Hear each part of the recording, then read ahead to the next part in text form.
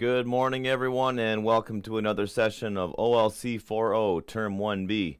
Today is November 22nd. We are on class number 6. We are still on Unit 1. We're working through Lesson 2, and today's lesson is going to cover assignments 7 through 9. Yesterday we talked about 6, a little bit of 7, and we didn't get really that much further, so today we're going to talk about 7, 8, and 9, and that's going to finish off Lesson 2, and I'm hoping that tomorrow's class we can jump into Lesson 3. So we are in week number 2 of a 9-week course. For those of you who are taking this class through an independent learning model, these dates don't really matter to you, but they do sort of tell you how long it takes someone to go through this course if you're doing it in a registered term. So it should take you about 9 weeks to go through the material. And if you're doing it independent learning, then you have more time. But it's important to stay on task. And our last day of classes will be January 26th. That's going to be the that'll be my last broadcast for this class. Maybe next week or sometime this week I can put up the class schedule and we can sort of see where we are. But the first 3 weeks of the class we typically stay within Unit 1, maybe go into Unit 2. And if we have time at the end, then I'll give you lots of prep for your exam and give you lots of tips and things like that to get you ready. So we do broadcast live every Monday to Thursday from 10 to 10:55 Central Standard Time. And all of the ways that you can join that broadcast are on your screen right now. Look for me on YouTube. I'm starting to see a lot of views on the YouTube videos, so that's great. So I can see that students are watching them. You know, and leave a comment if you want, or send me an email if you want me to talk about something different, or any kind of feedback I can receive on these lessons would be amazing. And I've had a few conversations with students who were watching the videos, and they did give me some feedback already, and I really appreciate that. And I've already used it to hopefully make these lessons even better. So just plug in that search right here. Search for Laverty Wassa. You will find me. So you need to start submitting that work. There's lots of ways you can do that. Now's a good time to mention the Adobe Scan. That's an app you can get on your phone. That's Google, Apple. It's on both. It's free. Highly recommend that Google Scan app. It cleans up your photographs. It cleans up any kind of document that you scan with it. It's designed for that. It's meant for scanning documents that have words on it. The app recognizes when maybe your hands are not quite steady, maybe you're taking it on an angle, it straightens things out, it cleans it up, and then it turns it into a PDF. So very handy. There are many ways you can reach me. So obviously, you know, Facebook Messenger, it's, you know, 24/7. You can do that anytime you want. Same with email. If you want to phone me, the numbers are listed there. And these are the times you want to phone my extension. And you want to enter this extension, or if you get the receptionist, just ask for Mike. There's only one of me. And this is where you should be at this point. You should have read up to the first 34 pages-ish, you know, maybe 30 to 40 pages of Unit 1. That's what covers the assignments 1 through 9, and you should have completed assignments 1 through 5 and started to at least think about 6, 7, 8, and 9. But we're talking about them in class now, so if you haven't started them, that's fine. Most people will want to get a review on the lesson, and I recommend you do that. I trust that you can go and read the material on your own. But the whole point of these classes is to give you a framework and hopefully give you some tips and strategies for approaching the questions. So let's jump into today's lessons. We will do our words of the day. We'll look at a headline. Today's punctuation will be the semicolon. Sometimes you see it with the hyphen in there. Sometimes like this. Yesterday we did colons. Today we're doing the semicolon. Semi means part or half, right? Our part of speech today will be the adverb. And we will look at assignments 7, 8, and 9 of lesson 2. Here's our learning goals for today. We are going to learn the 9 parts of speech. We're going to learn the definition of an adverb. We are going to review the proper use of a semicolon. And just like yesterday, we're going to learn about the rap-rock method for answering questions about a text. The rap-rock method is very useful for answering questions that ask you to look at a text and to draw material from the text, make your own assumptions or inferences about the text, and to make connections with the text to your own life, to other things you've read, other things you've watched, listened to, enjoyed, etc. The rap-rock method is also great for answering journal entries. And we'll discuss that at the end of today's lesson. So we will know we've been successful today if we can understand the definition, not a pronoun, of an adverb. Sorry, this is yesterday's. And we're going to learn how to use a semicolon properly. And hopefully you will use the rap-rock method to complete at least one assignment from lesson 2. And if you can do these 3 things, this will be a successful lesson for you and I. If I can teach you these 3 things and you can understand them, then we're all winning.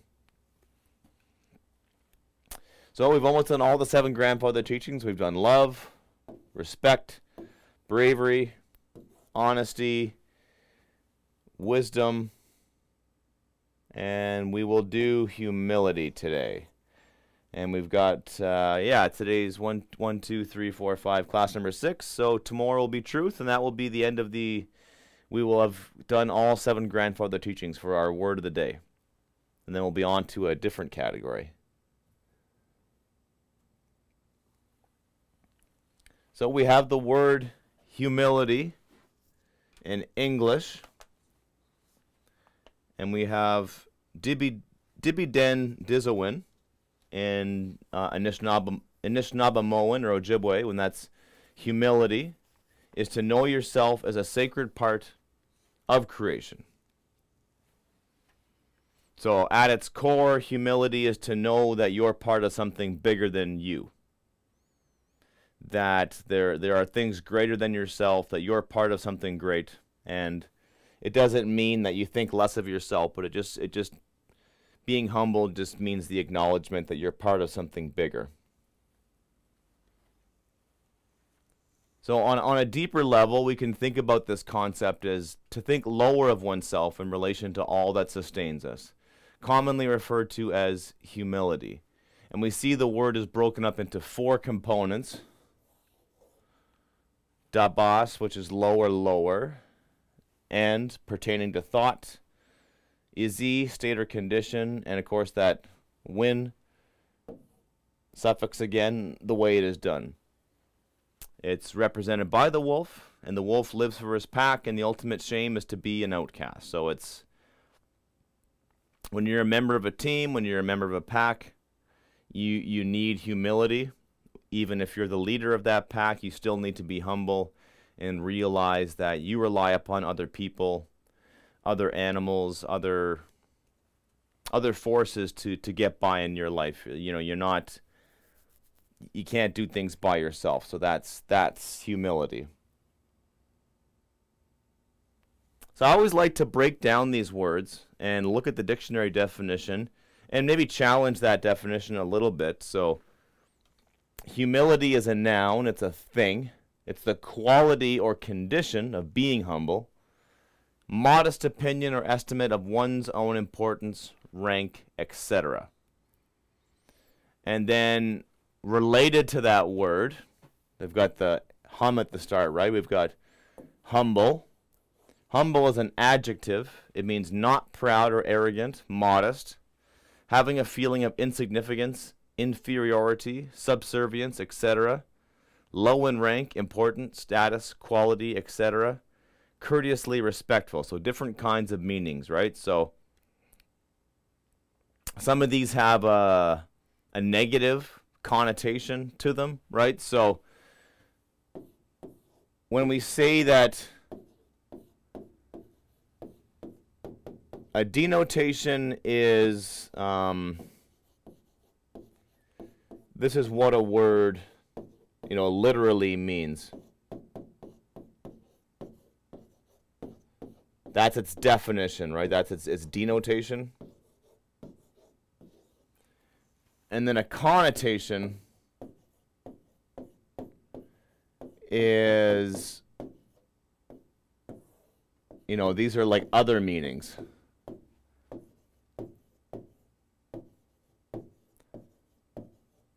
Some words in the English language have only one very specific meanings.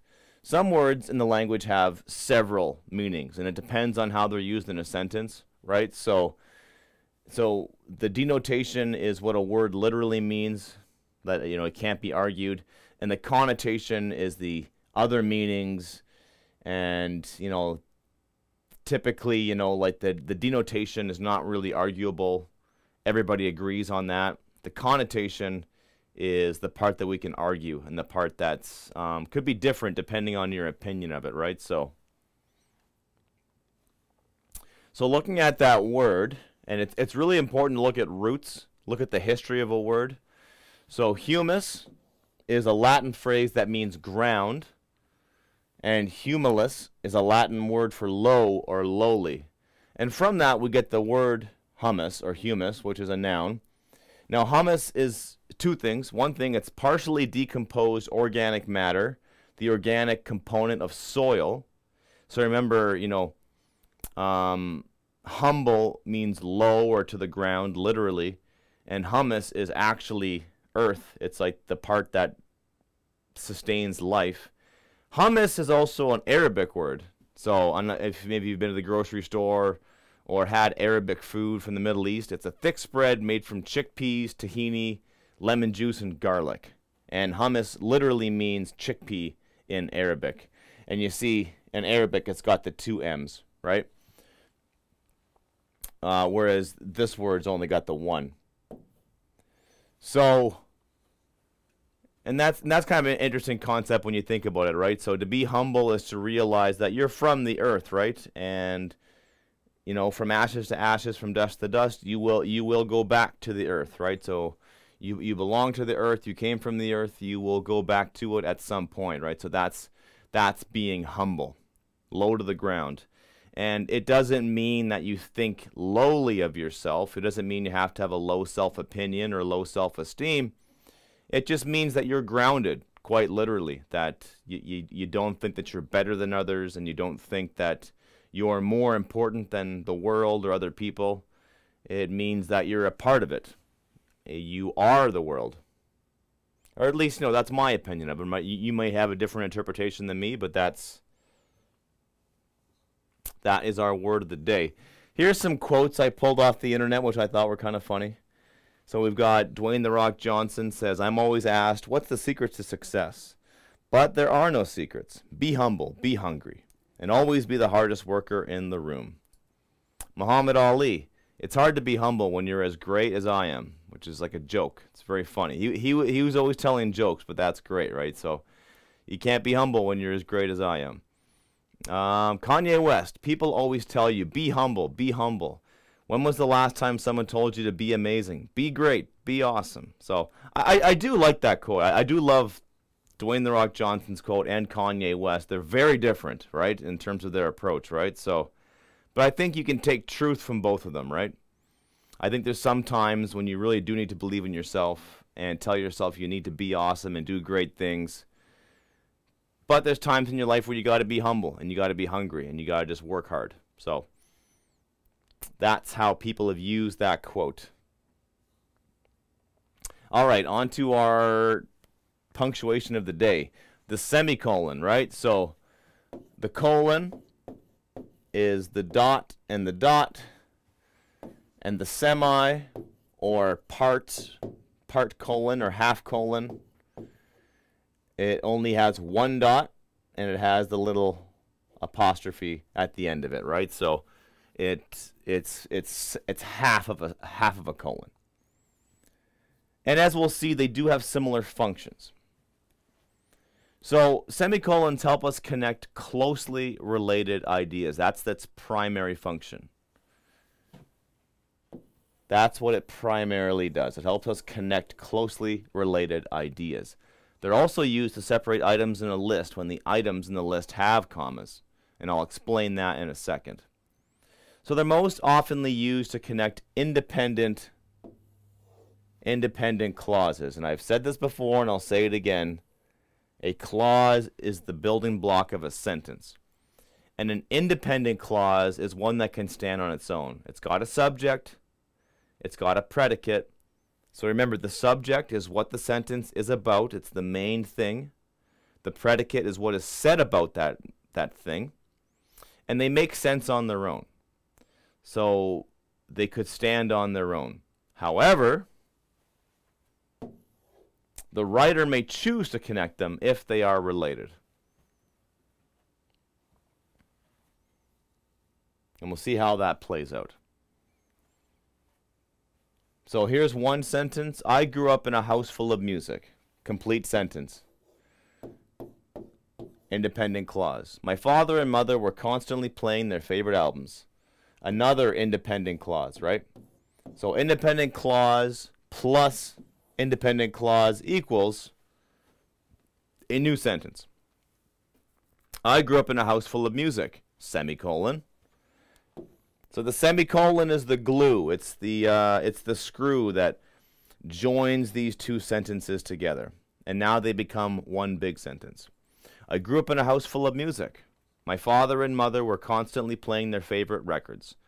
So you can see how these two ideas are very closely related. I'm growing up in a house full of music, and here's an explanation of how that played out, right? I had two parents, and they were always playing their favorite albums, their favorite music. The semicolon can also connect two independent clauses using a conjunction, and a conjunction is a joining word, and a comma. So we have to use them both. So in this case, growing up, my dream was to play in the NHL. Independent clause. This sentence could be on its own, and it is on its own right here. Another independent clause. I lack the discipline and the raw talent to play at an elite level. So independent clause plus independent clause equals brand new sentence. Growing up, my dream was to play in the NHL, semicolon. However, comma, so you get the conjunction followed by a comma. However, comma, I lack the discipline and raw talent to play at an elite level. So I could scrap the word however and just say I lack the discipline, but the word however is a useful word in this sense. It's like, while this is true, this is also true, right? So, or while this might have happened, this was also happening, right? So I had the desire to do this thing. I wanted to be an NHL star, but... So we could use the word but here as well, right? It would function the same way. But and however, they function the same way in the language. However is a little more formal, but it's, as a writer, you would choose which one you want to use. If I use the word and, that would work as well, but I think the word however is the stronger choice here. And it conveys the meaning of what I want to say. If I said the word so, it would change the meaning a lot. Because if you use the word so basically means because, right? So growing up, my dream was to play in the NHL because I lacked the discipline. It wouldn't make sense. They're not related that way. It's like both of these things exist independently of each other, but my lack of discipline and talent had a big impact on my dream, right? Like a lot of people, right? So, and then we can also separate items in a list when the items contain commas. So remember yesterday we talked about how a colon can set up a list. So when the colon sets up that list, but the individual items in that list have commas, it gets really confusing because you have a whole bunch of commas and you don't know what the individual items are. So in my example, I used to work at a Quiznos when I lived in Winnipeg, and these are some of my favorite sandwich combinations, right? So the turkey, bacon, and guac, that's one sandwich, but it's turkey, comma, bacon, comma, right? And so I use that, so that whole sandwich is one sandwich, and then I use the semicolon right here to block that one off, and then go on to the next one. The next sandwich you might want to get is the chicken, bacon, and ranch, right? Semicolon. The next sandwich you might want to order is the ham, Swiss, and honey barbecue sauce. And finally, the new sandwich place has a third option, meatballs, hot sauce, and mozzarella, right? So there's 4 sandwich options. Each one has 3 key ingredients. We use the semicolon to block off those items in the list. So when I'm a reader and I'm reading this sentence, I know that, okay, I can get a chicken bacon ranch, or I can get a ham, Swiss, and honey barbecue. Otherwise, the whole thing would just run together. And you'd have a turkey bacon guac, chicken bacon ranch, ham, Swiss, you know, a big Frankenstein sandwich, right? Which might be good, it might not be, but as a writer, I'm trying to convey to you that there's 4 sandwiches. You've got 4 sandwiches, and then they each have 3 toppings. So I'm trying to give you my list, and that's how the semicolon functions there. Okay, on to today's headline. So we have a headline from the Globe and Mail, and the headline reads, Indigenous objects repatriated from small British museum come home to Haida Gwaii. The objects arrived on Haida Gwaii in late August from Britain, among them a heavy, intricate argillite carving of a ceremonial feast platter depicting a rockfish and orcas and inlaid with bone, likely made in the 19th century. So that's our headline and that's our description.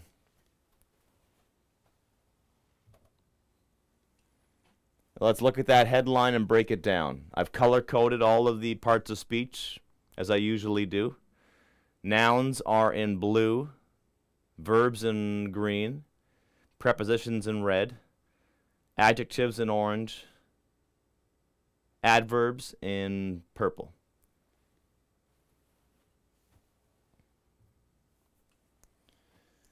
So in this case, we've broken down in, so there's actually 2 ways of looking at this. So indigenous objects, it's a thing that we're talking about in this article. So you could argue that objects is a noun and indigenous is an adjective that describes that noun. So there's 2 ways to look at that. So that we could either call that a noun phrase, or we could say that indigenous is an adjective that is modifying the word object. Both of them are correct. It's kind of like a matter of interpretation, but I've chosen to say that indigenous objects is a noun phrase. All right, so the objects were repatriated. That's what happened to them. Usually when we talk about something being repatriated, it's usually used to talk about a person. So if a person is taken away from their home country or their home community and then they return to that community, sort of like Jimmy, and Jimmy comes home, he's being repatriated. So when you're repatriated, you come back, and it's patriotic is a love of your homeland. So it's that same root. So when you're repatriated, you come back. From is a relationship word, so they're coming from a small British museum. So we've got a thing, a noun phrase, a British museum. It's not a big British museum, it's a small one. So the adjective small is modifying this noun phrase. They come, that's a verb. Home, this adverb is modifying this verb, so we'll talk about that in a sec. It's going to Haida Gwaii, and Haida Gwaii is, of course, a proper noun. They're not coming from Haida Gwaii, they're going to. So prepositions are relationship words. They tell us where something is, where it's going, when it's going there, when it went there. So where and when are the two big components of the preposition. So today we're talking about adverbs. So an adverb modifies or qualifies an adjective, a verb, or other or other adverbs. I'm correcting my own grammar as we go along here. Right? So that's what they can do, right? So they can modify or qualify. And when you modify something, you change it, you change its meaning, you give it additional information, and to qualify something is kind of the same idea, but it tells you like specific information about something. They most commonly tell us how an action was done. So that is the most common function of an adverb. It's the one you're going to encounter the most in the English language. The adverb tells us how something was done. Remember, one way to remember this is it adds to a verb. We have a verb, and the adverb is adding to it. It's giving us more information. So that's the whole point of language. The whole point of language is to convey information. We're trying to give information. We're trying to give information to our friends, to our family, to the world, to whoever our audience is, right? We're trying to give them information. And the parts of speech are the tools that we have to do that. An adverb can also modify an entire sentence or parts of a sentence, right? So the adverb's a very useful term or part of speech. So we got to learn how to use it properly. Here's 4 ways we can use an adverb. So my motor is running well this summer. So if we're talking about my boat motor, it's if I told you my motor is running this summer, you would know that I've got a motor and you would know that it's running. But it's running well, right? So it's running well. The word well is the adverb here, right? It tells you how. It tells you how my motor is running, okay? Second example, modifies another adverb. The race finished too quickly. So if I told you the race finished quickly, you would know that there was a race and it finished quickly. Sure, the word to in this sense, they're both adverbs, right? Both of these words are adverbs, right? I could say the race finished, and then you would know that it finished. Okay, it finished quickly. Okay, that's more information. It finished too quickly. If something finishes too quickly, it's like there's a problem, right? The fact that it finished so quick must have been a problem for somebody. Adverbs modify an adjective. So the house is quite cold this morning. So if I told you my house is cold, the word cold is an adjective, and the adverb quite modifies that adjective. It gives you additional information. It qualifies it, right? So if I told you my house is cold, you'd be like, okay, the house is cold. But if I say it's quite cold or very cold, you would have a different meaning in your mind. Adverb modifying a group of words. Fortunately, we recorded a video of the moose. So I could just simply tell you I took a video of a moose, and you're like, okay. But if I said fortunately, that word fortunately is modifying everything we see right here. It's telling me it was fortunate or lucky. And so that changes the meaning of the sentence. All right, so hopefully we've we've got that down and we understand that part of speech. So I'm just going to briefly recap from yesterday. So there are different ways we can look at a text and draw information from it. So when we read a text, and then remember, a text can be a short story, a poem, a magazine article, a tweet, an email, a birthday card, a novel, an encyclopedia. A text is anything that's got a bunch of words in it, and you read it, and you draw meaning from it. So directly stated information is words that are in the text. They're the words that the writer said. You and I cannot argue about that. You know, if I say flip to page 7 and read the first paragraph, there's no debate. There's no opinion. It's just there. That's directly stated. It's in the text. We can't argue about it, but we can use it to make arguments. All right? So that's where you make an opinion, and that's when you're trying to express a thought about something, and that's where you and I can disagree. You can say, on page 7, Jimmy says this. Because he says this, he actually means this. Now, that's your opinion. And I can either agree with you, disagree, offer a different take on it. But we can't disagree on what's in the text. The text is the text.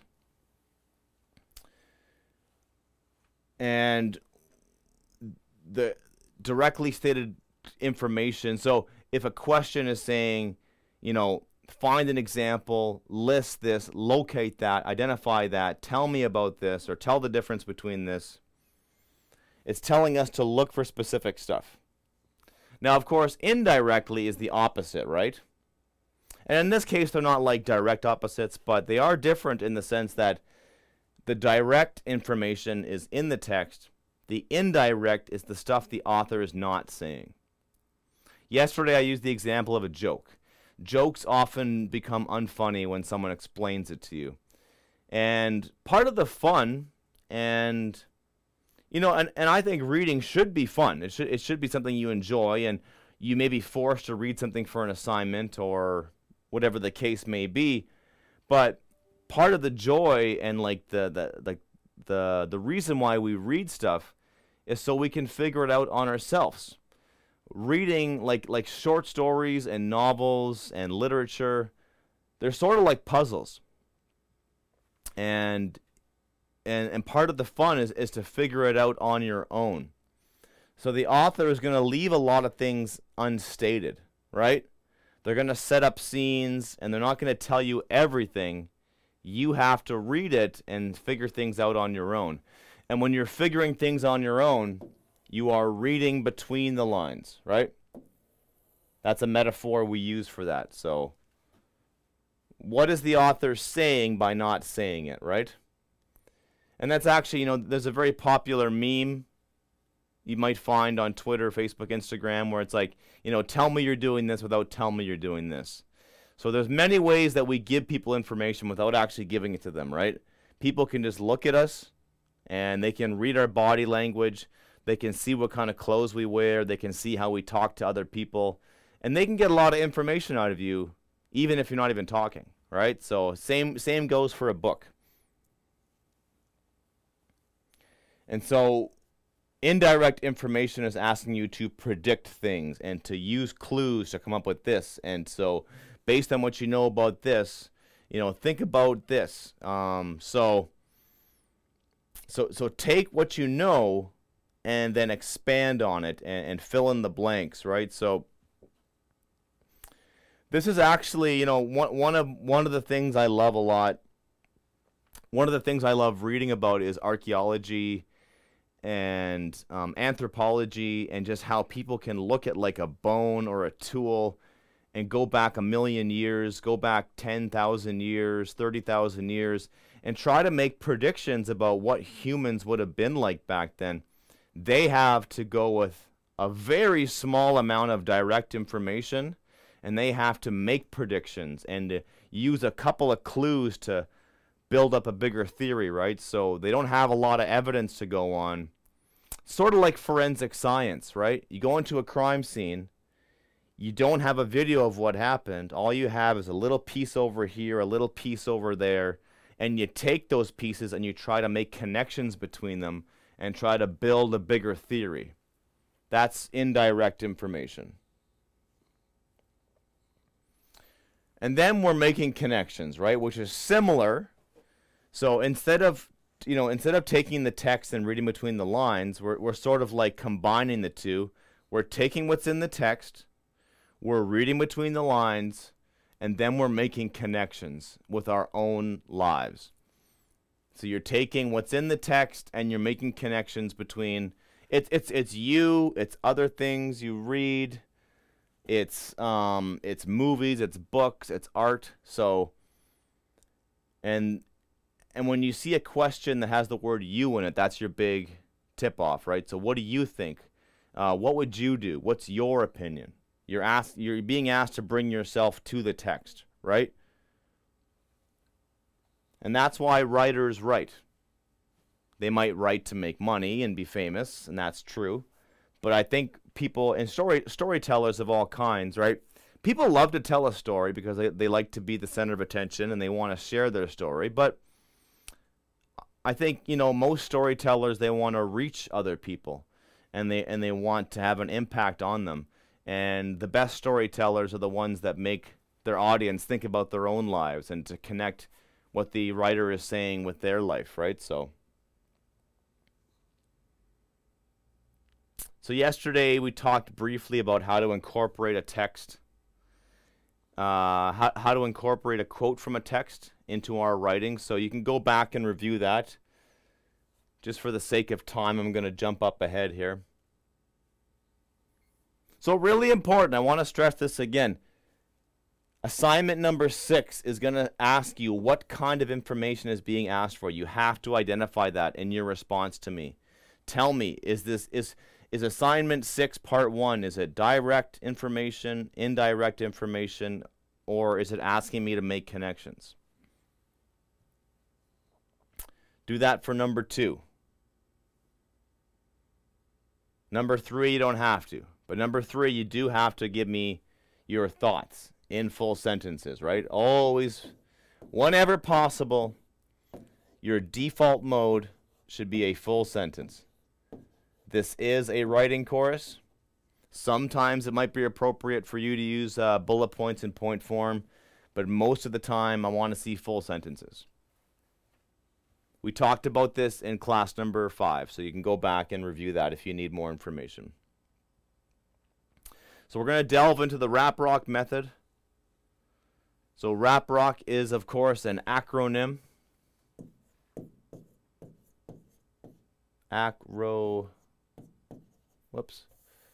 It's an acronym, a word where every letter in the word stands for something. Restate, answer, prove, relate, opinion, conclude.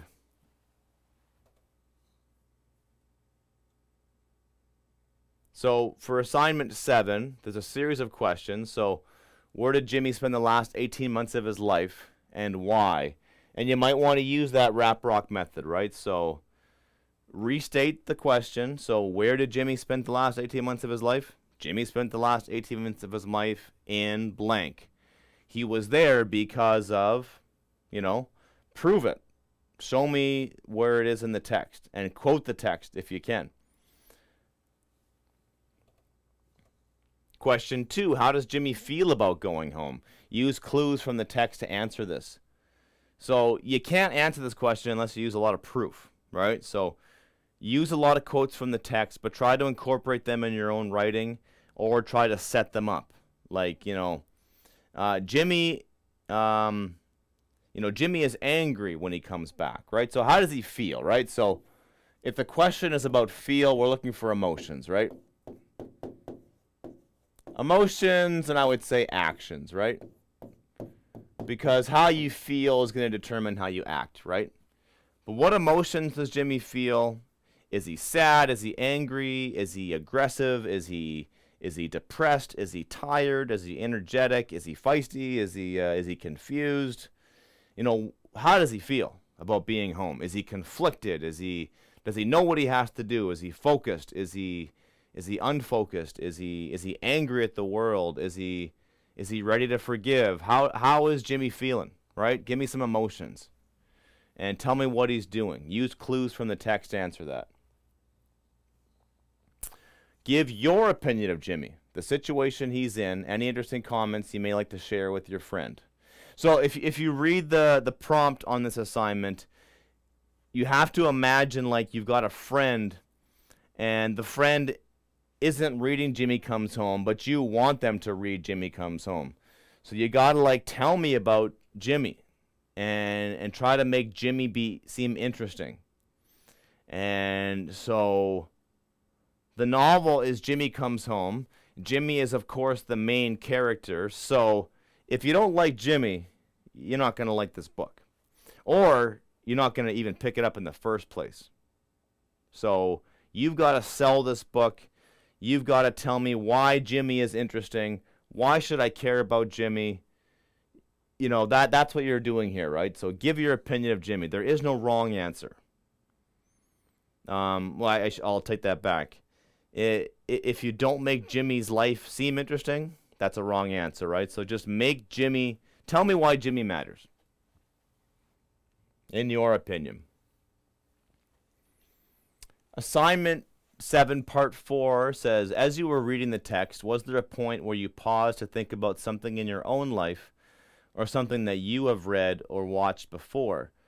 You have to use 2 of the during reading make connections prompts to explain using full sentences. So there's 5 of them right there. I already know about.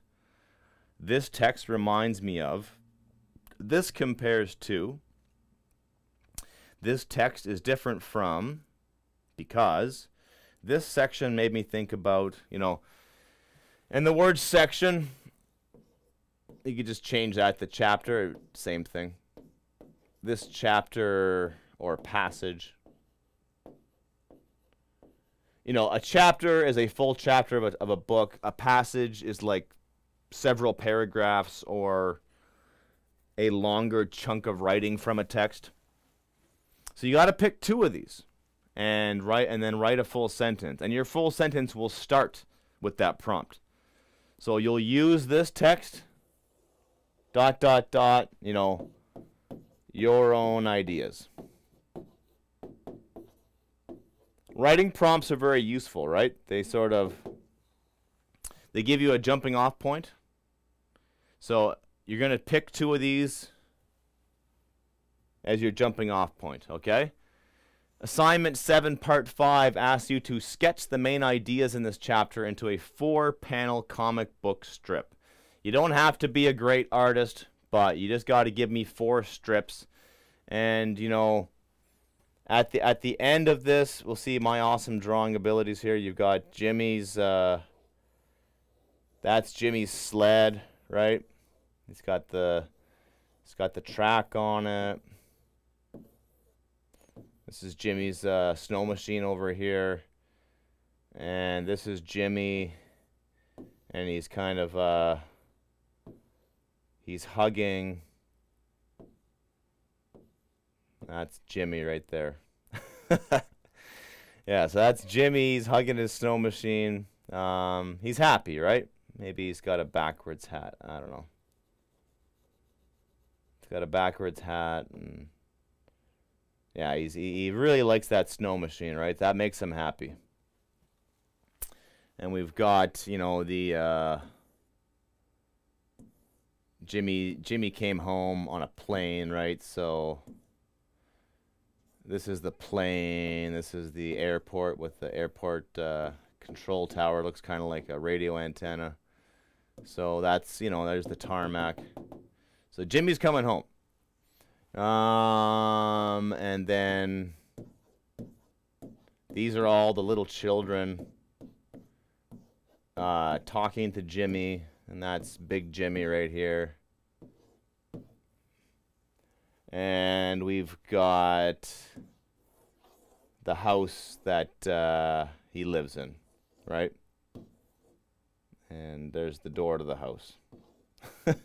That's rough, right? I mean, you could make that a lot better, but that's, you know, you just give me 4 panels, and You could do, you know, comic books are a combination of words and images, right? Sometimes one, sometimes both, but try to use words and images to tell a story, okay? Okay, and then you have to complete the following phrases as best you can based on your predictions about the text and your thoughts and ideas after reading the text. So based on what I have just read, I now realize the evidence that supports my thinking is that. So you have to use all 5, right? So in that one, you have to use all 5. Assignment 8 is asking you to choose 3 prompts, okay? And there's 3 different categories. So one of them is after reading, ask questions. What does the writer mean by? Why, didn't? What have I learned? I wonder if. I've chosen one of them, so this is what I want you to do. So I wonder if Jimmy goes back to jail. Or back to juvie, or yeah. So I wonder, does he stay on the right path? Does he go right back to where he came from? Or jail, right? Or jail. Or worse, does he go to jail? So I wonder, right? So when I restate it, I wonder if Jimmy is going to go, I wonder if Jimmy is going to go back to juvenile detention or end up in jail. And then I can prove that by using examples from the text. So I can say, you know, I think he won't go back because he's got people in his life, or I think he might go back because he's got some negative people in his life that might draw him back to his old ways, right? So I might make some connections with myself. I might tell some stories about people I knew in my life or other books I've read. I might give my opinion, and then I'll conclude it, wrap it up with a good ending, right? So I can use that rap rock method. So I have to pick one of these and write about it. Second category. What are the main ideas? So the most important thing I remember about this text is, the main message is, the text was mainly about this, right? I've chosen this one. The most important thing I remember about this text is, and I'm going to say Jimmy's grandma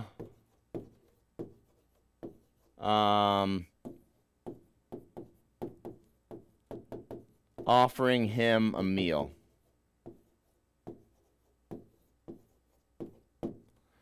In this chapter, a lot of bad stuff happens to Jimmy. A lot of negativity is thrown his way. He's feeling negative. Things just don't look that great for Jimmy. But when he comes home, there's Grandma with the moose stew and the blueberries and all that, right? So she's giving him that comfort food. So that's the most important thing that I remember about the text, right? It may not be the most important thing to you, but that's what stuck out to me, was Jimmy's grandma giving him that meal and trying to look after her grandson, right? So that's what I would do. So I would say the most important thing I remember about the text is Jimmy's grandma offering him a meal, you know, and then I might prove it by quoting the text, quoting the last page of the chapter where that happens. I think it's the last page. And then I would give my opinion on why, you know, why I think this, why. I would tell you why it's important.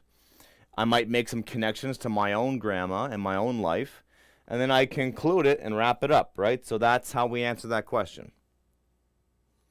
And then the third category is, how do I put all the pieces together? There's your choices. You got to pick one of those, right? The one I chose is, the message of this text is, and we can change the word text to chapter. And we could say the message of the chapter is, you know, it's to set up, let's say, Jimmy's his journey, right? I think the author of this novel, Robert Checkwich, did a great job in this opening chapter. He set up Jimmy. There's a lot at stake for Jimmy, right?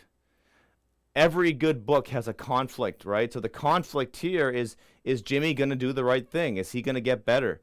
Is he going to go back to his dark ways? That's the tension here, right? It's like he's got a lot of people in his life that want to see him succeed and do well, but he's got a lot of negativity in his life. He's got a lot of stuff to deal with, right? He's got Teresa, he's got Gary, he's got all these conflicting things pulling him in different directions. What's he going to do? So I would argue that the main message is to set up, or, you know, to explain Jimmy's journey. And then I would explain how that happens. We'll come back to this tomorrow. We've only got about 4 minutes, but I'll set it up for today. We're going to spend tomorrow's class talking about assignment 9. And it asks you to do a journal entry. It's 15 marks.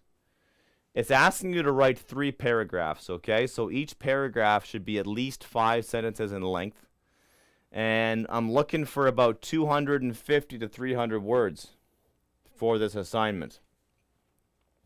About 100 words a paragraph. Paragraph 1 asks you to describe how you can be an active participant. Paragraph 2 talks about how you can improve your literacy skills. And paragraph 3 is your willingness to reflect and learn from your mistakes. So we're talking about learning, okay? And it's really important for you to understand how you learn and to find ways that you can become a better reader, a better writer. I was watching YouTube Shorts the other day, and they talked about how, like, LeBron James and Serena Williams and, like, Beyonce and, like, all these superstars who are at the top of their game, but they all have coaches. And one of the main responsibilities of a coach, of a teacher, is to show the participant, to show the student how they're doing things, how they're progressing, what kind of active participant are there, and to give them some strategies on how to get better. So you have to listen to the advice of the mentors in your life, but you have to do it yourself as well. You have to look at your own abilities and be critical of them, and to find ways that you could be better. So maybe we'll just talk about step 1. So if you're going to attack this problem, if you're going to complete assignment 9, I would suggest that you start by planning, step 1, and you do some point form writing. So answer these questions. Are you an active participant in your own learning? Yes or no? Okay. In point form, why are you an active participant? Why are you not an active participant, right? Paragraph 2, how confident are you in terms of improving your literacy skills? 1 through 10. Write down that number. If it's a 1, super low, why is it 1? If it's a 10, why are you so confident, right? So why do you feel that way? Paragraph 3, how are you persistent? What are your study practice habits? How can you develop a willingness to reflect and learn from your mistakes in this course? And that's a really important concept. So a willingness to reflect and learn from your mistakes in this course. And I would argue in your whole life, right? So you have to be willing to do that. You have to be willing, you have to embrace it. You have to say, okay. And when you reflect, you look back upon, and then you learn from your mistakes, right? So you say, well, I did it this way in the past. I'm going to do it better next time, okay? So, and if you feel you don't have those habits, if you feel you don't have good study habits, talk about that and just talk about the negatives. Just say, like, these are the things that I do. These are the things that are holding me back. And just in point form, just say, like, you could even do like a good column and a bad column. Like, these are my good habits. These are my bad habits. My bad habits are watching YouTube videos and being unfocused and getting distracted, right? You know, those are my bad habits, and how can I do them? So, like, acknowledge what you're doing well. Acknowledge what you need to work on. do that in point form. And then tomorrow we'll come back and we'll make a better plan for attacking assignment 9. So thanks for tuning in today, and we will join back tomorrow morning.